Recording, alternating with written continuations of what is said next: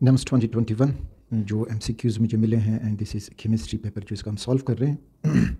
First one है कि most ideal gas in the following is. अच्छा, ideality of the gas depends upon the attractive force constant A and bigness constant या size of molecule constant B, and these two constants are inversely proportional to the ideality of gas. अगर attractive force strong है तो वो less ideal होगा, size of molecule बड़ा है तो वो लेस आइडियल होगा। तो यहाँ पे वो कह रहे हैं कि आइडियल गैस ढूंढें जिसमें अट्रैक्टिव फोर्स कम हो और साइज़ ऑफ मॉलिक्यूल भी छोटा हो। तो अगर हम इस तरह देखते जाएंगे वी विल गेट हीलियम, कि हीलियम जो है इनमें से ज़्यादा आइडियल होगा। The next one, 2 ice blocks stick together due to. अच्छा, आइस जो है सॉलिड वाटर और उसमें हाइड्रोजन बॉन्डिंग होती है, तो इस वजह से दो आइस के जो क्यूब्स हैं वो हाइड्रोजन बॉन्डिंग से आपस में स्टिक होंगे। So that is choice C. Unit of rate constant is same as for. अच्छा, तो रेट कांस्टेंट का यूनिट और ऑर्डर ऑफ रिएक्शन का जो यूनिट होता है, रेट ऑफ रिएक्शन का जो यूनिट होता है, तो वो ज़ीरो ऑर्डर और रेट कांस्टेंट एक जैसे यूनिट रखते हैं फॉर ज़ीरो ऑर्डर। टू, यहाँ पे rate unit of rate constant is same as for, तो ये एक जैसा रहेगा किस रिएक्शन के लिए, तो K इज इक्वल टू, यानी रेट कांस्टेंट जो है it is rate divided by molar concentration of the reactants power n। Rate का जो यूनिट है दैट इज़ मोल पर dm क्यूब पर सेकेंड, और जो मोलर कंसंट्रेशन है दैट इज़ मोल पर dm क्यूब, और जब ज़ीरो ऑर्डर हुआ तो n शोज़ द ऑर्डर, तो ये हो जाएगा ज़ीरो, यहाँ पे ज़ीरो इज इक्वल टू, तो ये हो जाएगा मोल पर dm क्यूब पर सेकेंड, और यहाँ pay anything having power zero is 1, तो इस K का यूनिट ये रहेगा। जबकि दूसरी साइड पे जब हम रेट देखते हैं तो रेट का यूनिट जो है वो है मोल पर dm क्यूब पर सेकेंड। तो ज़ीरो ऑर्डर रिएक्शन और रेट में K और रेट का रिएक्शन एक जैसा रहता है, that is choice C. The next one, reduction occurs 8, तो रिडक्शन अकर्स 8 कैथोड, कैथोड की तरफ केटाइन जाएगा, और केटाइन ताकि वो डिस्चार्ज हो जाए इलेक्ट्रॉन गेन करके, वही जो केटाइन पेरेंट एटम होगा या जो भी होगा वो बन जाएगा, तो गेन ऑफ इलेक्ट्रॉन हुआ मीन्स रिडक्शन हो गई है। Which increase down the group for alkali metals, electron affinity decreases down the group, reactivity increases down the group, ionisation energy decreases down the group, none of the above, तो all of the above, तो यहाँ पे reactivity increases down the group.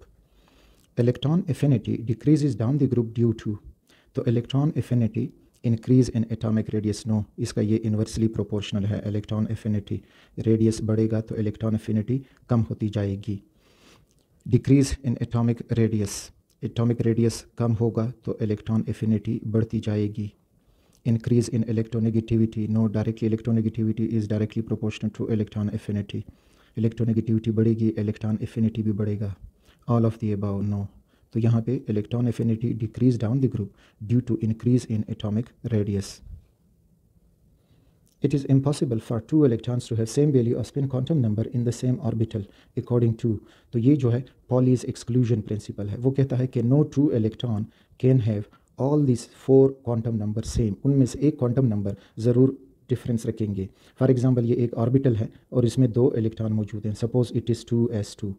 अब यहाँ पे इनका जो principal quantum number है वो 2 है, इजीमुथल क्वांटम नंबर 0 है, मैग्नेटिक क्वांटम नंबर भी 0 है, लेकिन स्पिन क्वांटम नंबर एक जो एटम है उसका एक इलेक्ट्रॉन का -1/2 होगा और दूसरे का +1/2 होगा, तो स्पिन क्वांटम नंबर जो है वो कभी भी 2 इलेक्ट्रॉनों का सेम नहीं आएगा। So that is Pauli's exclusion principle. Which one is least ionic, okay, यहाँ पे सोडियम क्लोराइड है, AlCl3 है, मैग्नीशियम क्लोराइड है और KCl है, तो which one of the following is least ionic, तो sodium chloride, aluminium chloride, magnesium chloride और पोटाशियम क्लोराइड दिया गया है। तो इसको मालूम करने के लिए हम फॉजॉन्स रूल इस्तेमाल कर सकते हैं। फॉजॉन कहता है कि अगर लार्ज केटाइन हो, लार्ज केटाइन, तो वो आयोनिक होगा, और अगर स्मॉल केटाइन है तो वो कोवेलेंट होगा। तो यहाँ पे हम केटाइंस को देखते हैं, तो केटाइंस में अगर हम सोडियम क्लोराइड को देखें और पोटाशियम क्लोराइड, मैग्नीशियम क्लोराइड, तो ये सोडियम है, अगले ग्रुप में मैग्नीशियम है और सोडियम के नीचे पोटाशियम है, और फिर एल्युमिनियम जो है वो थर्ड ग्रुप में है। अब जब हम लेफ़्ट से राइट की तरफ जाते हैं तो एटॉमिक साइज डिक्रीजेस, और जब एल्यूमिनियम 3 पॉजिटिव होगा तो साइज़ मज़ीद छोटा हो जाएगा। तो इस वजह से एल्यूमिनियम स्मॉल केटाइन रखेगा या लार्ज पॉजिटिव चार्ज डेंसिटी रखेगा। तो इस वजह से aluminium chloride is the least ionic. This is the choice. Diamond is covalent solid, molecular solid, metallic solid, ionic solid. तो रिमेंबर, डायमंड जो है कार्बन है और जिसमें हर एक कार्बन दूसरे 4 कार्बन के साथ बॉन्डेड होता है with the help of the covalent bond. तो इस तरह से जो ये मेगा स्ट्रक्चर बना है, this is because of the covalent bonding, so it is covalent solid. Ideal gas equation is PV is equal to nRT। तो ये आइडियल गैस इक्वेशन है। देखते हैं कि इसके कौन से फॉर्मेट यहाँ पे दिए गए हैं। तो PV is equal to nRT ये नहीं है, PVRT no, VnRT divided by P होना चाहिए, ये मल्टीप्लाइड है, ये भी नहीं है, and PV is equal to nRT। This is straight forward choice D. How many moles of carbon dioxide contain 16 gram of oxygen. अच्छा, चॉइसेस में जाने से पहले आप कार्बन डाइऑक्साइड को देखें। अगर कार्बन डाइऑक्साइड 1 मोल हो, it is 1 mole of carbon dioxide, तो ये होता है 44 ग्राम। 44 ग्राम कैसे हुआ कि इसमें 12 ग्राम कार्बन है और प्लस 16 दूने 32, 32 ग्राम इसमें ऑक्सीजन है। तो इसका मतलब है कि 1 मोल कार्बन में 32 ग्राम ऑक्सीजन होता है। अब अगर हम वो कहते हैं कि 16 ग्राम हो, यानी 32 को हाफ़ किया तो 16 हुआ, तो यहाँ पे कार्बन भी हाफ होके 6 ग्राम हो जाएगा, और यहाँ पे उसका जो मोलर मास है वो भी कम हो जाएगा, 22 ग्राम हो जाएगा, और मोल भी हाफ हो जाएंगे, 0.5 मोल बन जाएंगे। तो 0.5 मोल contain 16 gram, which is choice C. Okay, the next is stoichiometry is relationship between qualities of substance, no. It is relation between concentration of substances, no. Relationship between amounts of substance in a chemical equation, yes, this is choice C. Proton is dash times heavier than electron, that is 1836 time, तो 1836 time is choice C. Which quantum number tells shape of orbitals? तो shape of orbital हमें बताता है azimuthal quantum number. Perisimple quantum number हमें shell बताता है, azimuthal quantum number सब shell बताता है और साथ में उनका shape भी बताता है। Magnetic quantum number हमें orientation in the magnetic field बताता है कि orbital x y z पे है, कहाँ पे है, और जो spin quantum number है वो electron का spin बताता है। So azimuthal quantum number is the choice. Number of electron in P सब शेल। अच्छा, P सब शेल जो है S, P, D और F। S में 2 इलेक्ट्रॉन आते हैं, उसमें एक ही ऑर्बिटल है। P में टोटल 6 इलेक्ट्रॉन आएंगे, उसमें 3 ऑर्बिटल्स हैं P में। D में तो we have the choice 6। Which one of the following has greater bond energy? तो bond energy directly proportional to change in electronegativity. जिसकी इलेक्ट्रोनेगेटिविटी उन 2 एटमों में चेंज ज़्यादा होगा, बॉन्ड एनर्जी भी ज़्यादा होगी। तो यहाँ पे हाइड्रोजन फ्लोराइड जो है, फ्लोरीन इज़ मोर इलेक्ट्रोनेगेटिव, तो इसकी बॉन्ड एनर्जी भी सब में ज़्यादा होगी। Oxidation number of an element in free state is 0। कोई भी एलिमेंट अनकम्बाइंड फॉर्म में हो किसी दूसरे एलिमेंट के साथ, तो उसका ऑक्सीडेशन नंबर 0 होगा। यानी फॉर एग्जांपल आयरन है, ऑक्सीजन है और आयरन Fe2O3 है, आयरन 2 ऑक्साइड है। तो अब यहाँ पर भी आयरन का ऑक्सीडेशन स्टेट 0, क्योंकि ये अनकम्बाइंड फॉर्म में है। ऑक्सीजन भी एलिमेंटल अनकम्बाइंड फॉर्म में है, लेकिन अब यहाँ पे 0 नहीं होगा, तो फ्री स्टेट में उनका ऑक्सीडेशन नंबर 0 होता है। Which of the following is lighter as feather and stronger as iron? तो रिमेंबर, ये जो मॉडर्न टेक्नोलॉजी है तो इसमें ग्राफीन हमारे इस्तेमाल में आ रहा है, जो स्टील से तकरीबन 20 टाइम्स स्ट्रॉन्गर होता है और 1000 टाइम्स लाइटर देन ए पेपर होता है। तो graphene is the answer. The maximum density of ice is 8। तो आइस की जो मैक्सिमम डेंसिटी होती है वो 4 डिग्री सेल्सियस पे होती है, और जो ही हम 4 डिग्री सेल्सियस से नीचे जाने लगेंगे 0 तक, तो इसकी डेंसिटी कम होती जाएगी, and that's why ice floats on the surface of water. पानी के मुकाबले में उसकी डेंसिटी कम हो जाती है जब हम 4 से नीचे जाते हैं। Homocyclic hydrocarbon are further divided into. Homocyclic hydrocarbon जिनके चेन में या रिंग में सिर्फ कार्बन एटम हो, तो उन होमोसाइक्लिक को फिर हम डिवाइड करते हैं एलिसाइक्लिक और एरोमेटिक में। तो एलिसाइक्लिक है एंड एरोमेटिक है। एलिसाइक्लिक में हमें साइक्लोअल्केन, साइक्लोअल्कीन, साइक्लोअल्काइन मिलते हैं, और एरोमेटिक में बेंजीन और उसके डिराइवेटिव्स। सो choice A is correct choice. The next is which contain sp2 hybridization. It is not sp(z), it is sp2 hybridization. तो किस में sp2 हाइब्रिडाइजेशन होती है? तो यहाँ पे सारे हमें हाइड्रोकार्बन दिए गए हैं। अगर कार्बन सारे सिंगल बॉन्ड बनाएं तो ये sp3 हाइब्रिड होता है। कार्बन अगर एक डबल बॉन्ड बनाए और 2 सिंगल बॉन्ड बनाएं तो फिर sp2 हाइब्रिड होता है। और कार्बन अगर 2 डबल बॉन्ड बना दे या एक ट्रिपल बॉन्ड बना चुका हो, दूसरा सिंगल बॉन्ड, तो फिर होता है sp हाइब्रिड। तो कार्बन डबल बॉन्ड दूसरे कार्बन के साथ अल्कीन्स में होगा और अल्कीन में वो sp2 हाइब्रिडाइजेशन रखेगा। सो ethene is an alkyne, choice B is correct. Formula of would spirit, would spirit जो है मिथाइल अल्कोहल को कहा जाता है, जो पहली दफ़ा वुड्स के फ्रैक्शनल डिस्ट्रक्टिव डिस्टिलेशन से हासिल किया गया। सो CH3OH is would spirit. Geometric isomerism is shown by alkanes, alkenes, alkynes. अच्छा, ज्योमेट्रिक आइसोमेरिज्म तब शो होता है कि जब उन एटमों के दरमियान कोई फ्रोज़न बॉन्ड हो, यानी ऐसा बॉन्ड हो जो रोटेट ना कर पाए। तो carbon carbon single bond rotate कर सकता है, लेकिन carbon carbon double bond rotate नहीं कर सकता। और इसी तरह अगर कार्बन कार्बन ट्रिपल बॉन्ड है तो ये भी रोटेट हो सकता है। तो इस वजह से अल्कीन्स जो हैं वो ज्योमेट्रिक आइसोमेरिज्म शो करेंगे। So this is choice B. CnH2NO is general formula of, अच्छा, कार्बन, हाइड्रोजन और ऑक्सीजन अल्कोहल में भी मौजूद होता है, कीटोन्स में भी है। कार्बोक्सिलिक एसिड में 2 ऑक्सीजन होते हैं, इस वजह से ये इसके साथ मैच नहीं कर रहा, और ईथर में भी होता है। अब हम देखते हैं कि प्रॉपरली ये फार्मूला किन का होगा। तो CnH2NO, तो अब देखते हैं कि ये फार्मूला किसके साथ मैच करेगा। चलें 2 कार्बन का अल्कोहल लेते हैं, तो वो है CH3, CH2 और OH। तो इसमें 2 कार्बन है तो हुआ C2, और टोटल इसमें 6 हाइड्रोजन है तो हुआ H6, और ये हुआ O। अब हम अगर इसको कर दें तो 2 एकम 2, 2 3 6 9, इसके साथ मैच नहीं करेगा। कीटोन्स लेते हैं CH3, CO और CH3, तो यहाँ पे C3 हुआ, और H जो हैं वो 6 हुए, और एक O आ गया है। इसके बाद जो है ईथर है, दैट इज़ CH3O CH3, तो यहाँ पे हमारे पास हो जाएगा C2 और H6 और साथ में एक O। अच्छा, अब देखते हैं, अगर हम कार्बन 2 ले लें तो CN, H2N और O है।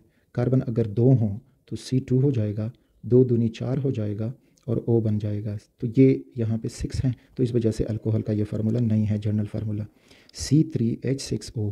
अब अगर हम यहाँ पे कार्बन 3 ले लें और 2 3 6 हो जाएगा, H6 और O, तो कीटोन से ये मैच कर रहा है। अगर हम ईथर ले लें तो कार्बन 2 हैं तो C2, 2 दूनी 4 तो H4 हो जाएगा, और O हो जाएगा। अब यहाँ पे H जो है ईथर में वो 6 हैं, इधर 4 आ रहा है, तो इस वजह से ईथर के लिए भी नहीं है। So this is the general formula for ketones. Alcohol and phenols can be differentiated by which reaction? Lucas test primary, secondary और टर्शियरी अल्कोहल को बताता है, तो इससे हम फिनोल और अल्कोहल का डिफ्रेंशिएशन नहीं कर सकते। हेलोजिनेशन से ब्रोमीन वाटर टेस्ट फिनोल देगा, अल्कोहल ये टेस्ट नहीं देंगे, इससे भी हम कर सकते हैं। नाइट्रेशन से तो फिनोल नाइट्रेशन देगा, अल्कोहल के साथ नाइट्रेशन नहीं होता, तो ये भी हमें डिफरेंस बता देगा। आयोडोफॉर्म भी बताता है, लेकिन आयोडोफॉर्म हर अल्कोहल नहीं देता। तो अब इसका वो है कि अल्कोहल एंड फिनोल, तो हमें अल्कोहल का पता नहीं है कि कौन सा अल्कोहल है जो ये टेस्ट देगा और फिनोल नहीं देगा। सपोज़ करें अल्कोहल फिनोल है, दोनों नहीं दे रहे, तो इस वजह से ये भी हमारा करेक्ट चॉइस नहीं है। अब जो हेलोजिनेशन और नाइट्रेशन है, तो अल्कोहल भी नाइट्रेशन रिएक्शन देते हैं। अब हेलोजिनेशन अल्कोहल देता है, लेकिन वो वाइट प्रेसिपिटेट नहीं बनाएगा, और फिनोल जो है वो वाइट प्रेसिपिटेट बना देगा। तो इस तरह से हम हेलोजिनेशन से इन दोनों में फ़र्क कर सकते हैं। 50% sodium hydroxide is used in, 50% NaOH is used in. अच्छा, aldol condensation reaction, aldol condensation reaction में अल्डिहाइड जो है उसको कन्वर्ट किया जाता है into A compound having an alcohol functional group और carbon double bond O carbonyl group, एक ही कंपाउंड में आ जाएंगे, that is aldol condensation. 2 aldehyde या 2 कीटोन आपस में कंडेंस होंगे, लेकिन इसमें बेस का इस्तेमाल नहीं होता। केनी-ज़ेरो रिएक्शन जो है, इसमें एक अल्डिहाइड जो है बेसिक मीडियम में उसको रिएक्ट किया जाता है, जो प्राइमरी अल्कोहल देता है और कार्बोक्सिलिक एसिड दे जाता है। तो इस तरह से यहाँ पे वो इस्तेमाल होता है 50% NaOH सोल्यूशन। क्लीमेंसन कंडेंसेशन रिएक्शन में, क्लीमेंसन में ये होता है कि अल्डिहाइड को अल्केन में कन्वर्ट किया जाता है, और वुल्फकिशनर में भी अल्डिहाइड को अल्केन में कन्वर्ट किया जाता है। क्लीमेंसन में जहाँ तक उन्होंने इस NaOH का यूज़ मांगा है, तो क्लीमेंसन में HCl और जिंक इनका रिएक्शन किया जाता है। वुल्फकिशनर रिएक्शन में ग्लाइकोल और पोटाशियम हाइड्रोक्साइड वो इस्तेमाल किए जाते हैं। So the correct choice is केनी-ज़ेरो reaction. Carboxylic acids are soluble in water due to, तो जो चीज़ पानी के साथ हाइड्रोजन बॉन्ड बना सकता है वो पानी में सॉल्युबल होगा। तो कार्बोक्सिलिक एसिड अपने मॉलिक्यूल में भी हाइड्रोजन बॉन्ड बनाते हैं और पानी में डिजॉल्व होकर भी हाइड्रोजन बॉन्ड बनाते हैं। So this is choice C. Esterification reaction occurs in presence of, तो एस्टिफिकेशन रिएक्शन इसमें एस्टर बनता है, और जब भी एक अल्कोहल और कार्बोक्सिलिक एसिड आपस में किसी मिनरल एसिड की मौजूदगी में रिएक्शन करें, सो carboxylic acid in alcohol is the choice. Benzene can be prepared for sodium from sodium benzoate by reaction with, तो यहाँ पे सोडियम बेंजोएट फॉर एग्जांपल हम यूँ कर देते हैं कि this is the benzene ring COON, this is sodium benzoate.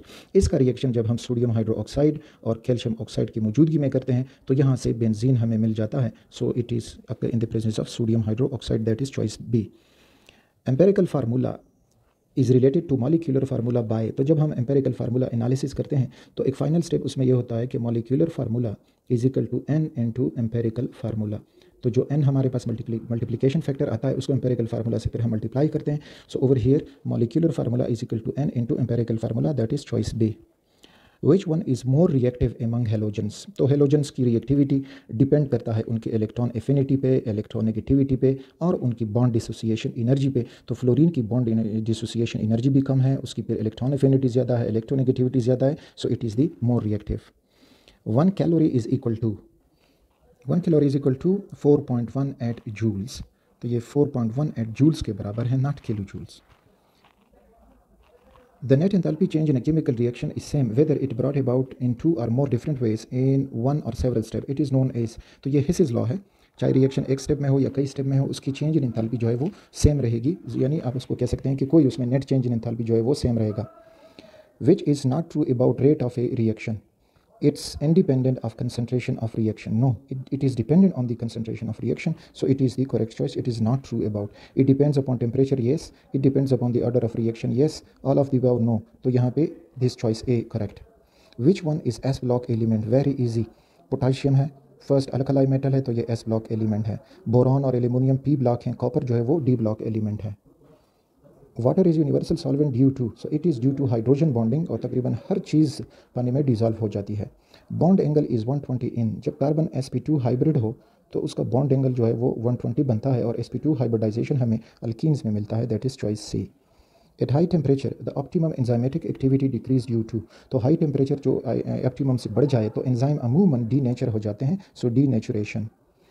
Unit of rate constant is same as for, तो that is for zero order reaction. Again ये आई थिंक रिपीट हो गया है। कहते हैं कि benzene can be prepared from phenol bye, so it can be prepared by reacting benzene with zinc, जिसमें zinc जो है ऑक्सीजन निकाल के जिंक ऑक्साइड बन जाता है। दिस इज़ दैट रिएक्शन आपकी, उसके लिए ये हुआ फिनोल, और इसको हम जिंक के साथ जब हीट कर जाते हैं तो ये जिंक ऑक्साइड दे जाता है और साथ में बेंजीन रह जाता है, यानी फिनोल से वो ऑक्सीजन जिंक निकाल देता है।